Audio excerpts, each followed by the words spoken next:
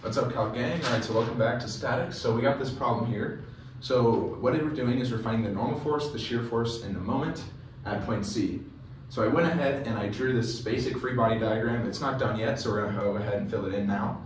So we have this 30 kilonewton per meter moment force acting on the beam, and we also have this 10 kilonewton force acting on the beam, and we have A, B, and C. So we're trying to find it at C, and there's no support at C, but there are supports at A and B. So at A, it's a roller. A is a roller, so that means that A is going to be just going straight up. So this is A of Y, we can label that. But B is a pin, so B is going to be going up. We can say B of Y, and then we can say that B of X is pointing one of the X directions. So you can just pick a direction, and it'll work out fine.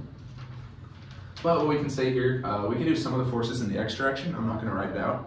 But we're going to find that B of X is equal to 0, because if you were to take some of the forces in the X direction, we're at equilibrium, and B of X is the only thing acting in the X direction, so it has to be 0. So go ahead and say B of X is 0. So how do we want to solve this, right? Well, if we want to do that, we're going to want to take a cut at C, basically. We're going to want to take a cut here and pick one side. So we can either go left side or right side. So today we're going to go with the left side, but if you want some extra practice, take the right side and make sure your answer is correct. You'll get the same thing. So let's go ahead and we want to find, if we're taking the cut at C and we're going everything to the left, we're going to want to find A of Y, because we want to know all the forces that we can. Otherwise, we're going to be left with more unknowns than equations. So let's go ahead and find A of Y. So if we want to find A of Y, it's going to be best if we take a moment around B, because it's going to get rid of B of Y, and that way we're going to have only one unknown.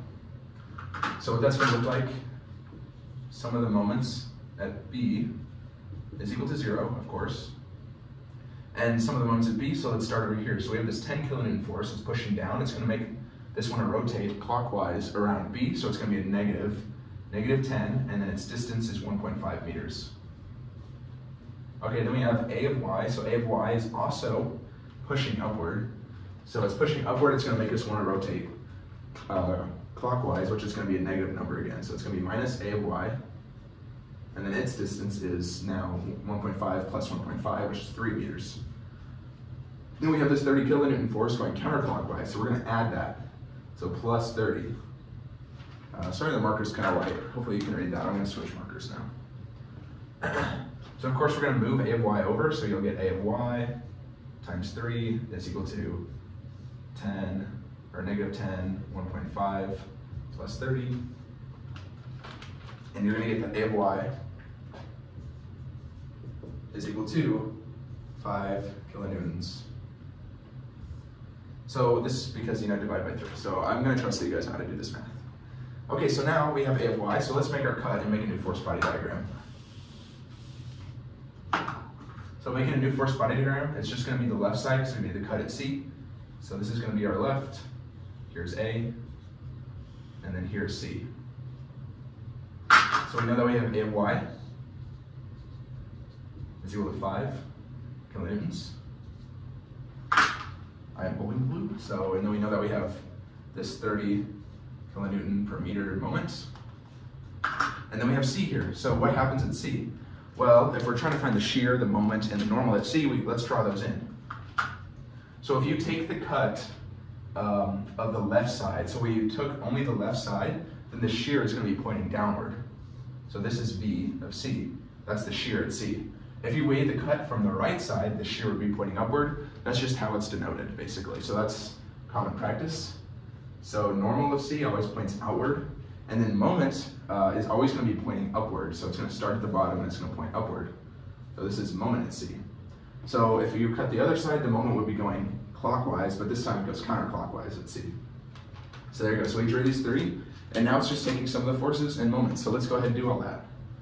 So this is the easiest part. It's basically just getting to here is the hard part. So now let's find normal of C. So let's take some of the forces in the X. We know some of the forces is equal to 0. We're at equilibrium. And let's see. So we have only NC. So only normal is what acting in the X direction, and that tells us that normal is equal to C. Right, because it's the only force acting in the X direction, so anytime we take some of the forces in the X and there's only one force, you know it's going to be equal to 0. So now let's do some of the forces in the Y direction. So it's going to be 0, it's going to be equal to A of Y, pointing upward, and then minus B of C. So of course you move V of C over, A of Y is equal to 5, so then you're going to find that the shear force at C is equal to 5 kilonewtons. Alright, so now let's take sum of the moments at C. So sum of the moments at C, we know that's going to be equal to 0 because we're at equilibrium. So then let's add them up. So we have this moment at C that's going counterclockwise, so we're going to add the moment of C. So then A of Y is making it push this way, which is clockwise, so we're going to subtract A of Y, and then its distance is 1.5 meters, because I didn't write the distance, but this is 1.5 meters, this is 1.5 meters. And then of course we can't forget about this moment, which is also going counterclockwise, so that's going to be a positive number, plus 30. So yeah. So of course you plug in A of Y and you move MC over, so you get MC. There's going to be a negative change, so it's going to be 5 times 1.5 minus 30. And then of course you're going to find that moment of C is equal to negative 22.5 kilonewton meters. And there you go. So those are 3 answers to this problem. So it's pretty simple. It's just about making the right cut and getting to the answer. Once you have this, it's easy going. It's just stuff you've already done before. So there you go. So if you're having any trouble with this, I have a lot of videos on the topic, so feel free to check out my channel.